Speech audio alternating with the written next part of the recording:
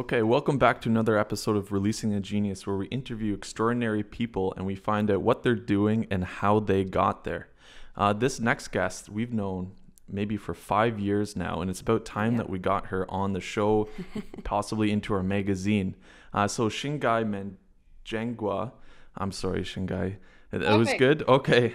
She's the Chief Executive Officer of Fireside Analytics, Inc., an ed startup that develops customized online and in-person professional development programs that teach digital and AI literacy, data science, data privacy, data visualization, and computer programming. Clients include corporates, governments, nonprofits, higher education institutes, and high schools. Data science courses by Fireside Analytics have over 420,000 registered learners on platforms like IBM's CognitiveClass.ai and Coursera. This is actually how we met, was through the IBM program. So a data scientist by profession, Shingai is the technical education specialist at the Vector Institute for AI in Toronto, Canada, and she's also the founder of Fireside Analytics Academy, a registered private high school that teaches high school students data science and offers the data science course curriculum to other high schools. Shingai's children's book, The Computer and the Cancelled Music Lessons, teaches data science to kids from ages 5 to 12. Shingai is an NYU alumna and with a Master's of Business Analytics from the Stern School of Business. She is a tech influencer, and she is this year's recipient of the Emerging Leader Public Policy Forum Award. And you can find her on Twitter at TJIDO. All right, so Shingai, thank you very much for coming here. Oh, Thanks, Nick. Thank you. yeah, this is incredible having you here today, Shanghai. I'm sorry to interrupt you there. I'm just so excited. I think for our listening audience, when we talk to Shanghai and when we've had her over to our home and we've learned a lot from her, she is a very humble person. But as you heard, all the things that she has done is just incredible. As a person who has just gone out herself and she has said, this is what I can do, and she's just decided to do it. I think it's pretty phenomenal. Her as a role model for others, I think for a female, and it's and not just a female, but for anybody to watch and listen, that this is something incredible that you can do. I don't know if you heard the number. I'm going to repeat it again. 425,000 people. I mean, that's your impact on the world is huge. You've written a story. You've got you're working with IBM, all these other companies. Data science is the future, and you realized this early, and you captured it, and you did something with it yourself. I think this is really phenomenal. So what we're going to do today is I'd like to first of all find out about you, because you are a role model for others. And what made Shanghai Shanghai? Can you talk a little bit about your childhood? Where were you born? And then, what brought you to this? Yeah, so it's a series of coincidences, like all great stories, and only some of it was planned. So I was born and raised in Harare in Zimbabwe, and I did my undergraduate at the University of Cape Town in South Africa. And my undergraduate degree was a general business degree, PPE, so politics, philosophy, and economics were my majors. And when I was coming to graduation, I was that student who really didn't know what I was going to do. I was good at a bunch of things. I had a lot of interests, but I just didn't have that, I'm going to be an engineer, I'm going to be a lawyer, or I'm going to be a doctor. And just as I was coming up to graduation, my brother, I have two brothers who worked in finance at the time, said, hey, my colleague from JP Morgan is going to be on your campus. I've told all about you, don't mess it up, essentially. So I decided, well, I need to find a job before this lady comes to my campus because I don't want to work in finance. And I didn't even know why I didn't want to work in finance. Maybe just, wanting to carve my own pathway because I had older siblings, overachiever older siblings. So I ended up just like bombing the careers portal. And one of the companies that got back to me and was willing to have an interview quite quickly was a company called Synovate Aztec. And it turned out that they were analyzing point of sale data on behalf of retailers and manufacturers. So anytime that you go to a supermarket, anything with a barcode, when you go to the till and it goes beep, that is a whole lot of data and information that's captured and goes into a database. And in that first job out of university, I was the person who would end up with that database and would end up providing insights and analytics to those retailers and manufacturers. So initially, it wasn't at the time, data science wasn't a commonly used term. We didn't call it analytics. In fact, I remember at some point my mom used to say, she's wasting her life. Can someone talk to her? Oh, what really? For analytics. Oh, wow. Well, from a loving perspective, Yeah. parents want to see us do our best. So they were saying, couldn't she could have done really well in medicine, or she could have done really well in engineering. But here I was doing this data stuff that no one really knew what I was onto. So that's how it started. And then the world caught up to it. And then because everything became more digitized and we had these devices that we carry with us all over the place, everybody started using computers in the workplace. All of those are sources of data. And then what I had started as, by coincidence, I'm a person of faith, so I will say it was God. So that's how I ended up in this career. So how then did you end up working with IBM? What happened there? And can you tell everyone what you did with that? Right. Again, right place, right time. So having worked in consumer packaged goods, we call it CPG, this retail analytics and retail data, I kind of got to a place where I didn't want to sell toothpaste anymore because it's a very regimented, there's sales cycles, and then you have the holidays, and then you have the holiday sale, and then you track those sales, etc. So I thought, well, let me broaden my horizons a bit. So I was coming out of NYU, out of the master's program, the business analytics master's program at Stern. And I thought, okay, well, here's the test, right? If this data analytics toolkit is as promised, then I should be able to apply it anywhere. So I joined a TV station, TV Ontario, and I was there doing anything data related, just again, trying to broaden my horizons and see what I could do. And I was pleasantly surprised that actually you can apply these analytics principles to any kind of data set, essentially. And that is what really gave me the confidence, in addition to the master's degree, to say I can start my own company. So without too much of a plan, entrepreneurs, they tell us to have a business plan and all those good things. I just made the decision that I was going to start the company, and then started putting together all my materials after the fact. And just right place, right time.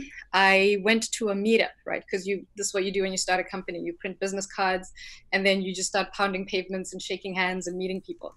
So I went to an IBM meetup, and on that particular occasion, the projector wasn't working. So the team at IBM wanted to present Watson, their AI platform insights.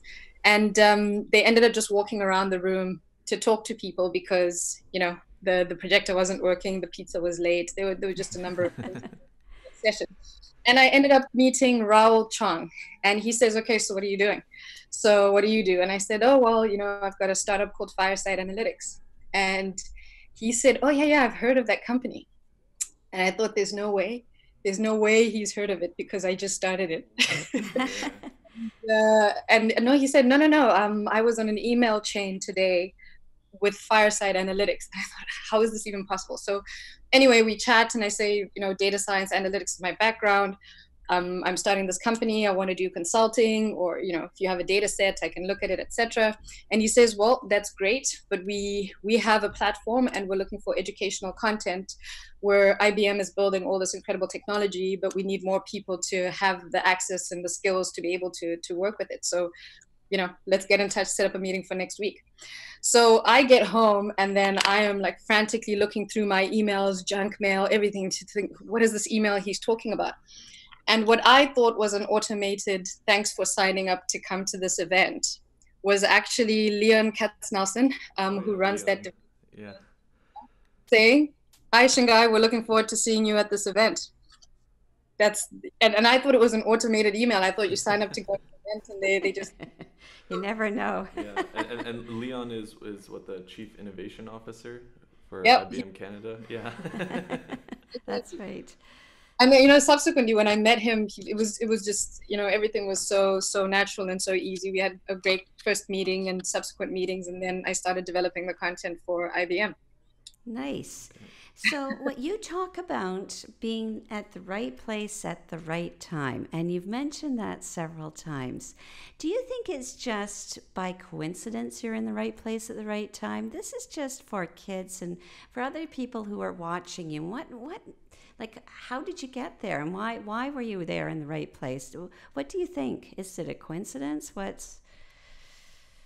So here's the deal, is that these things don't happen when you're sitting at home doing nothing, right? So I had the idea that I'm starting a company, so I have to put myself out there, etc. So I had printed off some business cards, and I was actively going to different events, whatever was free, to shake hands and tell people about my company and the work that I was doing. At a different meetup, that's how I ended up with my first client, right? So none of these things happen when you're sitting at home. So the first thing is you have to have intent. You have to be going out and actively pursuing the thing that's your interest.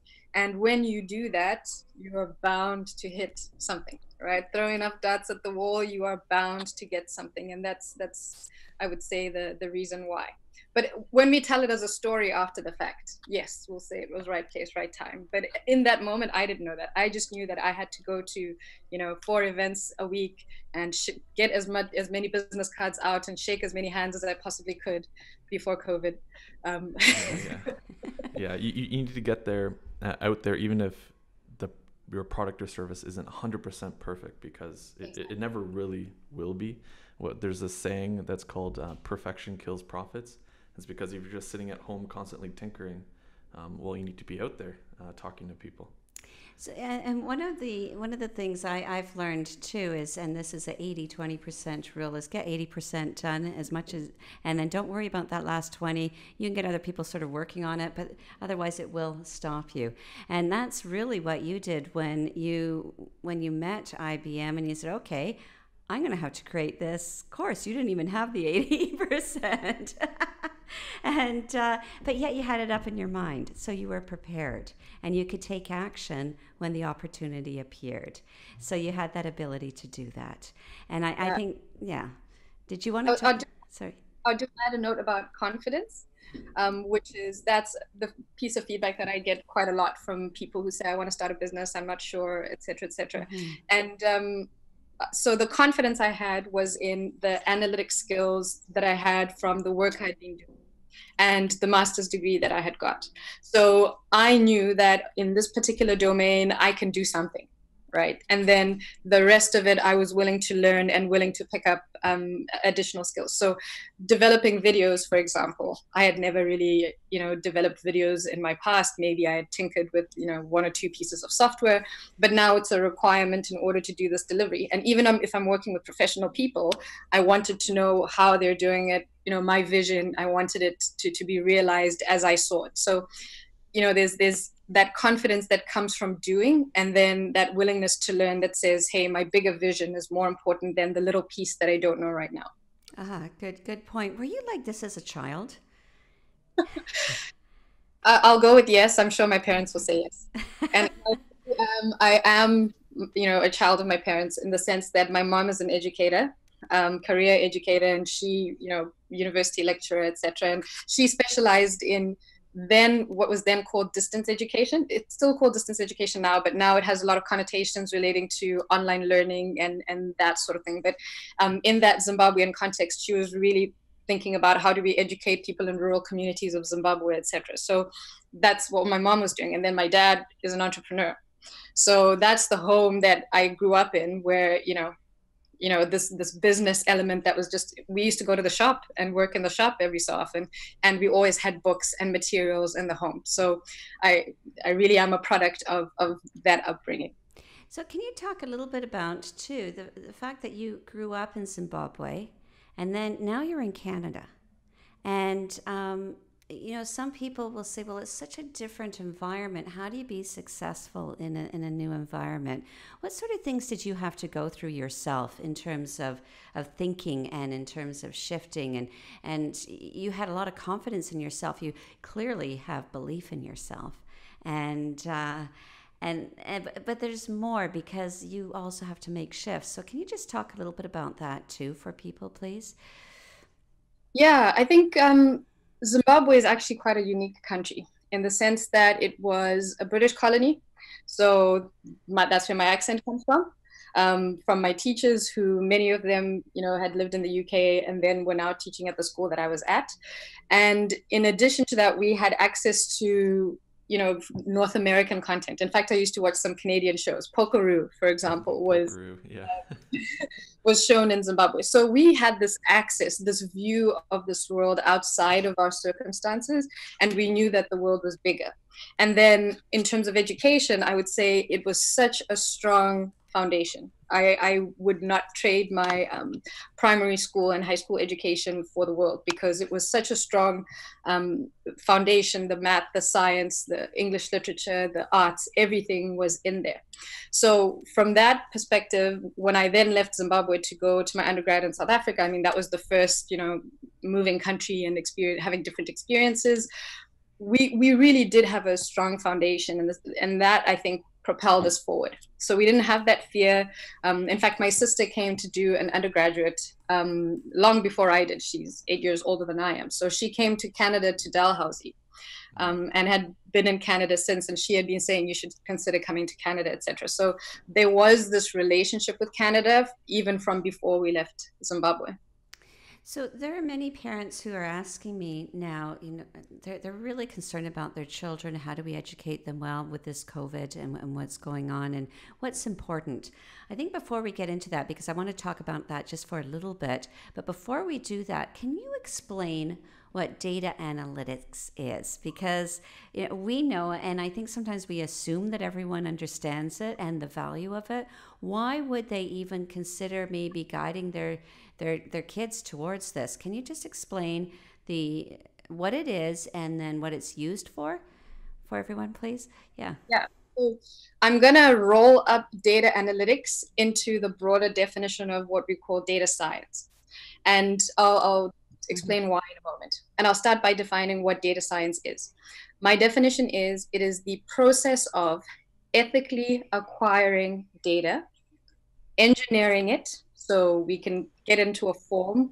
Then the next piece is we analyze it, right? So we can find some insights. We visualize it so we can tell a story about it. And then ultimately we want to derive value from it, right? So that's the definition of data science. It's the process of ethically acquiring, engineering, analyzing, visualizing, and ultimately deriving value from data. And why do we do this? Well, we do this because we now have an explosion of data in our society coming from digitization, from mobile technology, cloud computing, a number of technologies that have just merged at this special time in our history that we now have data coming from all angles, in all professions, in all fields, along all verticals. So given that that's the case, it's really hard to escape it now. So a young person now has grown up in a world, has never known a world without Google, right? So they already have this interaction and this relationship with data. They, punch in a search word and they'll get responses back. And the engineering behind how those responses come back are a combination of data and technology. So part of why I think it's so important for young people to invest in learning about data is because I believe in the future we'll end up with a two-tier class of professionals. We will have professionals who just consume the data, who just consume the technology and the data because somebody else is serving it to them.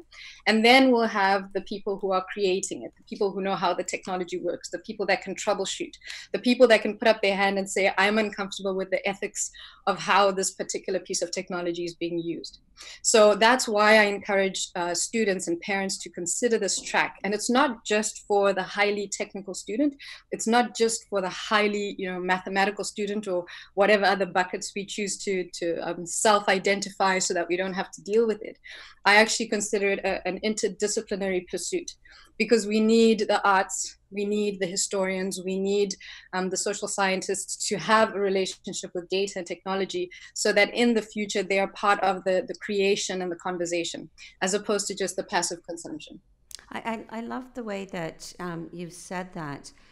Nathan, did you want to say something? Well, I was wondering if we could just give an example for, these 8 to 10-year-olds who probably hear, collect the data, engineer the data, visualize the data. Can we give them an example? Maybe even like a hockey team, right? The general managers are watching who's scoring, who's getting assists, who's spending so much time on the ice, and who are they on the ice with. The visualization is then putting up, and this is where art majors come in. Well, how do you explain this story visually for people if player 1 has a 20% more chance of scoring if player 2 is also on the ice? And that is how you're going to sort of then take that data and make better decisions as to what players are going to play on the ice. I think that's just a very layman's example. Thank you. That's awesome. Yeah. And well, it's a good segue, because I did write a book about this topic. Why? So that kids can start to see some expression of data represented in their world. So they interact with it already. Any device that you pick up has an engine behind it that's collecting data, that's using it mostly to improve the product, etc. So in the children's book I wrote, the story is about a kid who, gets a computer for their birthday and then goes to school, and the parents educate this child that, listen, you can play games and watch YouTube videos all day on this computer, but you must know that it has a superpower. You can solve problems with this thing. And so the kid goes to school that day and is looking for a problem to solve, essentially. And when they show up to their math lesson, nobody, other students don't show up. So there's this challenge of this empty math classroom, and the math teacher says, well, we're canceling it. We're just going to cancel it because no one showed up for the lesson. And so the student goes back and does a survey. And surveys, as you all know, are one of the primary ways that we collect data. That's what data is we're going to ask individuals, hey, do you like mathematics? Why didn't you attend the class this morning? Do you like mathematics? Why didn't you attend the class this morning? And then ultimately collecting all that information empowered this kid to go back to their teacher and say, listen, children do like music, children do like mathematics. It was just a scheduling issue, and therefore we shouldn't be canceling it's specifically music lessons in this case, not mathematics. And then that way they're able to effect some sort of change. So data is not something that's far away and mythical ones and zeros in a computer. It's all around us, and once we're able to collect it and then to package it in ways that help us tell a story, we can really make a difference in the world. Well, one of the when I was talking to a big government and quite a large province, and the person in charge of all the training for the teachers in this province was telling me that they were collecting all this data, but they didn't know what to do with it. It was almost too much data, and then everything fell apart, so they stopped collecting it. And I could see you going, oh no. I think, the point here is that in the future, well, even right now, but in the future, it's going to be even more important that we have lots of people who have these skill sets. And like you say, there's many skill sets. What you were talking about with ethically gather the information, that will allow us to know the truths and actual facts, and it's as opposed to falsehoods. And this is a huge and growing exponentially concern about the truths and falsehoods. So you, like people who are teaching other kids how to do this, and people like you who have this background, are able to then get through to this and actually try and find the facts, which are the truths. Yeah. And actually so I've taken a few courses on CognitiveClass.ai. So if kids listening, or even parents, it's for everyone essentially. Can you just walk us through the courses? Are there open data sets available that they could probably play with? who would you recommend take these courses? Before you do that, could you just tell us the name of your book again? And then that way everyone can hear it, and we'll put it up as well. But if you could do that. Oh, perfect. Yeah. So the book is called The Computer and the Cancelled Music Lessons, and it is on Amazon, so you could just find it there. The Computer and the Cancelled Music Lessons. And that book, we say, is age 5 to 12. And 5 to 12 is a broad range. I appreciate that. But it's also, it's dealing with, what is the internet? So you might find a 12-year-old who spends their days playing video games on the internet, but they've never really tried to tackle that question. So that's why we say such a broad range like that. So to answer the question about cognitive classes, I started there with working professionals, right? Trying to get working professionals to pick up these skills. And the Cognitive Class platform is for working professionals. So it's folks who are trying to supplement their existing skill set with these new data skills so that they can advance them in their domain, in their environments. And the reason they need to do that is because our education systems are incredibly siloed. I mentioned the word interdisciplinary. You'll hear me say that over and over and over again. I firmly believe that we do need to have a broader lens going into this future of work environment. So you'll find someone who has a finance undergraduate, a law undergraduate, a marketing undergraduate, and they've been working for many years, and they've been hit with this tsunami of data, and they're now required to produce reports on the job, etc. What do? So we are creating these courses that are short. They have a lot of punchy. They're punchy, and hopefully somebody can take that course and have a better sense of how to apply data and analytics in their role. So that's a working professional. There are more formalized courses. There's the IBM Coursera course now, which includes some of my programming in it. That's a certificate. And so people always wanted certificates. They wanted to be able to show something for the time that they've spent learning. So that is a paid certificate course. But the cognitive class, some of the core courses on there are actually free. So someone can sign up and have a look. I think the one that I would recommend someone who's never programmed, who's new to this environment, is the open data one. So if you went to Cognitive Class and you just typed in open data in the search, you would find this data science course that was produced in collaboration with the Energy Regulator of Canada for their team, because they were looking to upskill their team and to become more data driven. And that one was really designed to go from zero to hero. You've never coded to now you're actually writing some R script and you're analyzing data as well. So that's a good place to start. So could high school students go to that? Yes, high school students could and have. So I started with working professionals in mind, and then I realized, look, if we really want to empower a workforce, then we have to go further upstream, because if folks are leaving high school and entering undergraduate not knowing that there's even something called data science as an option, then it's just by chance that they'll end up in the field. I wanted to create a pathway for learners to really see it as a viable career. So I did create a curriculum for high school students that teaches data science. And we have a high school called Fireside Analytics Academy. At the moment, though, our target focus is to work with the schools. So if you're a school principal, if you're a parent, and you want to see this course in your school, then we have the course outline, the course calendar, and all the pieces that are required to make it a ministry inspected course at your school. So, we're being kept busy with other projects, with the private sector, with government, etc. So we're just saying, look, if you're a school and you want to take this on, we will help you get set up with the course and the program. We'll do the teacher training, and you can now offer this high school data science curriculum yourself.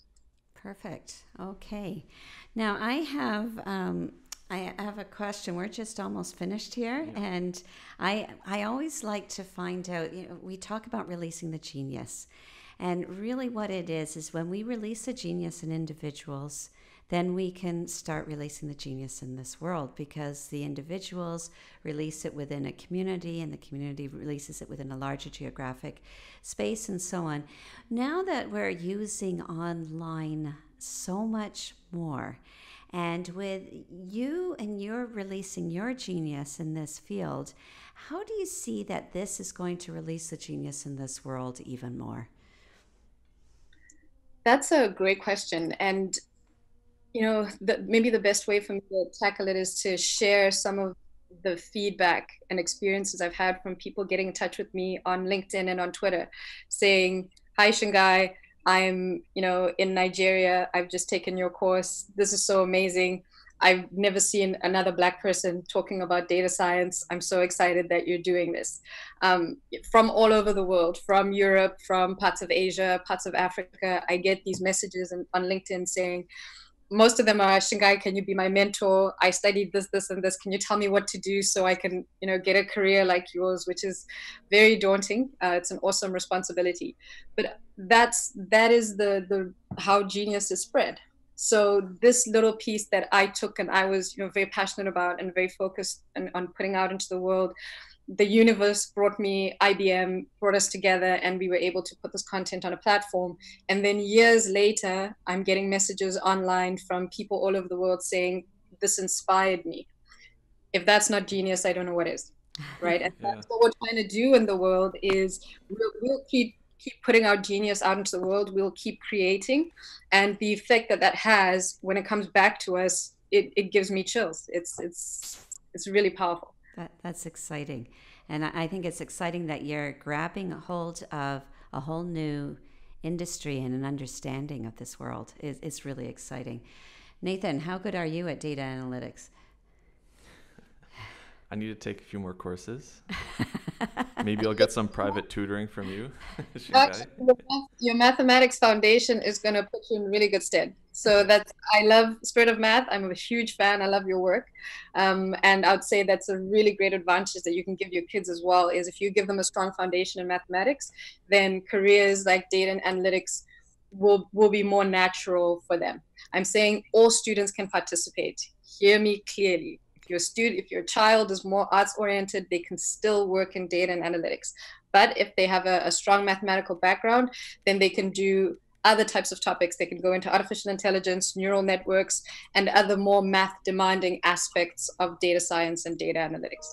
So you just heard right there that there's so much more. You've just touched on the little surface. And I think as this world progresses forward, this data science is going to become huge with all these other branches. It already has branches. And yes, mathematics, well, we love math, or at least I love math.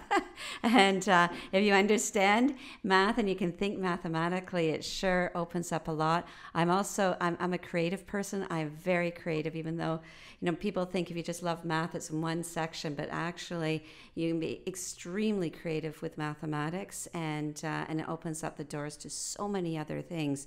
So you really wouldn't go wrong if you helped your child understand mathematics, looked at the data analytics, looked at even design, because you talked about design and how you can represent this. That's huge also, is just understanding it. This has been great. Thank you so much. Lovely talking to you guys. Thank you, Nathan and Kim. Thanks, Shingai. It's lovely talking to you. Yeah, so pretty much what we've learned, Mom, is we're going to be sitting down, taking some of these courses together. We're going to be applying it. Yes. Because I started taking these courses right when we first met. Because I met Shingai twice, and then we finally started talking. And I went on right away, and it was actually fairly easy to do. Well, when I say easy to do, I mean easy to get your hands in there. I like the LMS that it was on as well, because I could speed up the audio in case I wanted to go faster. There's transcripts on it too. If maybe the North American accent isn't easy for you to understand, you can read along. So I personally really like it. I need to get more into it, especially if we're going to be implementing AI. So let's see how it goes. That sounds good. Even at my age, I guess I can do this too. The challenge is on. Of course. There you go. Well, look what you started, Shingai. All right. I'm hoping that many parents out there too will reach out to you, Shingai. Please do, because this is an area that you should be looking at very seriously. There's many jobs in this area for your kids. So way to go, and thank you so much. Thanks. Thank you. All right, thank you.